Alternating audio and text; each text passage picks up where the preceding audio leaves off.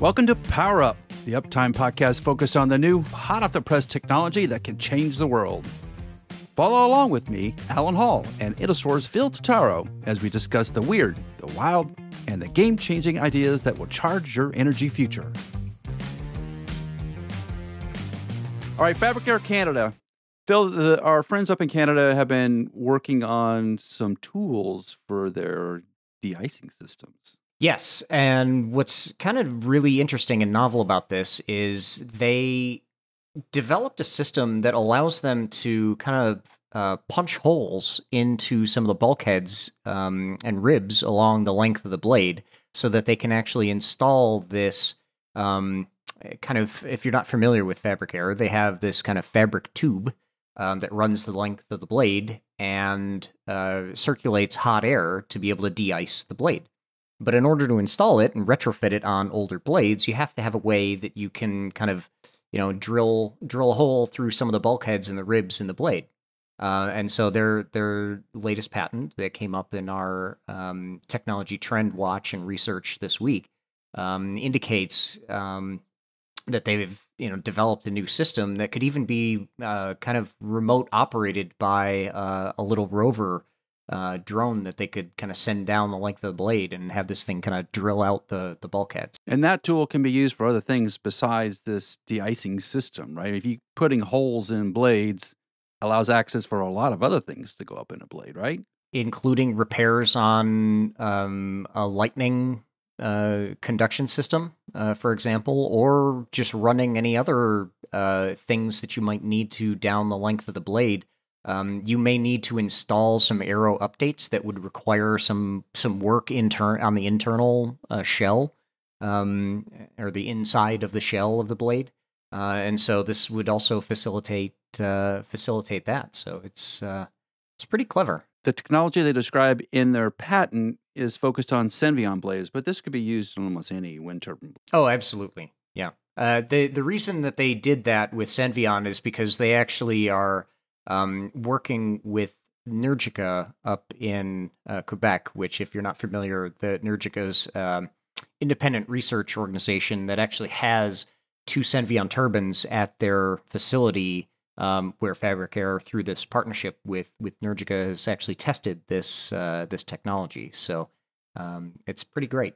Next up is Itre from the Netherlands, and they have a offshore blade installation technique or tool that they developed, and it looks like a praying mantis almost that grabs onto the tower, and then you take the blade on the back of the praying mantis up to the hub and kind of plug in the blade that way into the hub. What's kind of unique and interesting about this innovation is what they're doing is they've created a system where you can actually have this crane structure on the service and operation vessel.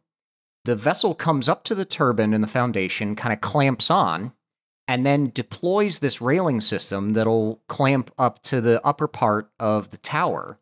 And then you can have, the blade, which is, in this clamp, run up this little track that's kind of, a removable track.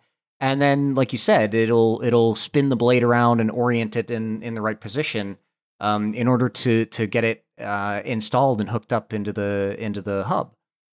So, of all the ideas I've seen about having this kind of construction or service and repair type of system, this is actually one of the more clever ones.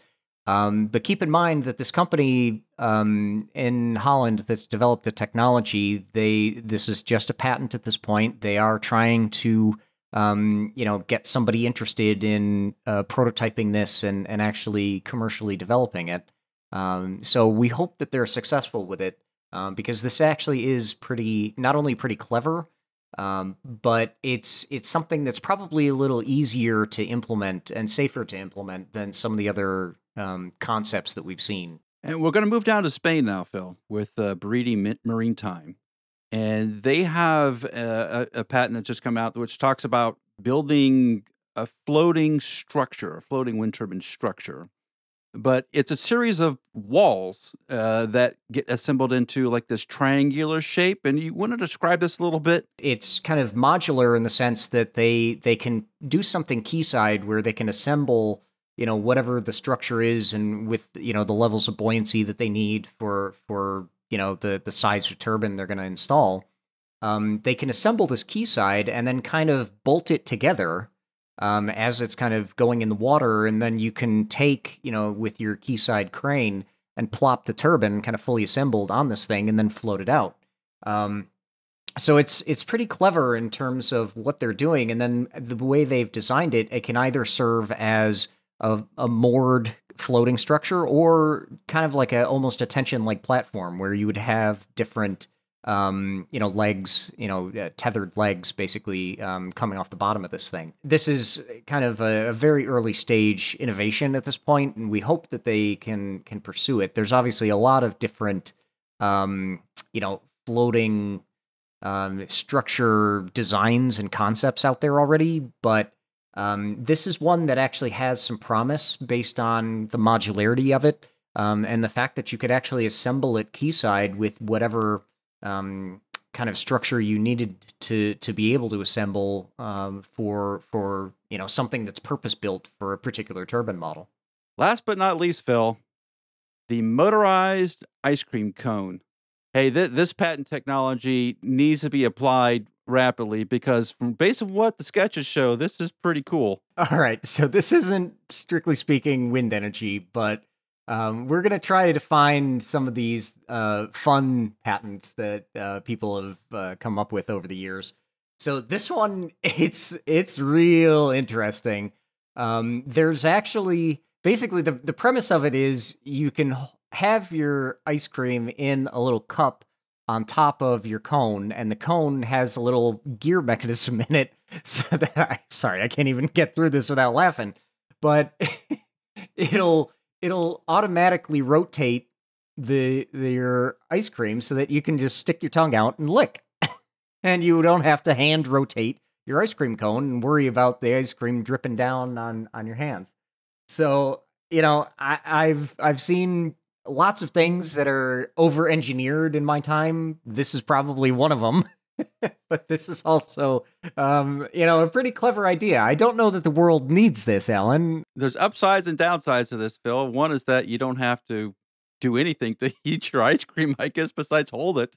Downside is you need a battery, right? So without the battery, this thing doesn't go. So didn't seem to have a USB port to charge it. USB port to charge it. That's the next patent, a USB chargeable ice cream cone. There you go, like everything else in the world. You think the Europeans are going to make us use a USB-C or a USB lightning cable, huh? Which one is it? USB-C. No, they've already decided. Everything's got to be standardized. Well, there you have it. There's 3 really interesting wind patents and 1 crazy patent for you this week. Thanks, Phil, for bringing these ideas to the table.